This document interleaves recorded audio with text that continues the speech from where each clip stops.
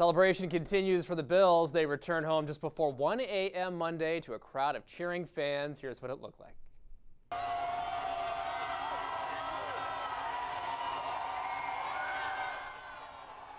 All right, some players actually requesting on Twitter that some of Bills Mafia bring tables, which they're known for. Some brought the team Queen City staples like chicken wings and pizza. Fans say the win is larger than just the fan base. The playoff berth is for the entire city. We're turning it around, and I think the rest of the world is starting to see that. And this Bills thing here today, this is just a small part of what we're going to see. God, this is ridiculous.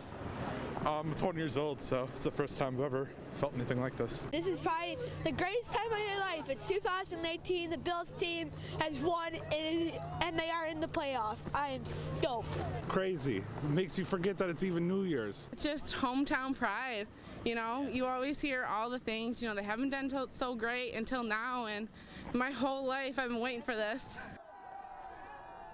Greatest moment of your life? Well, the Bills will now face Jacksonville Sunday at 1 p.m.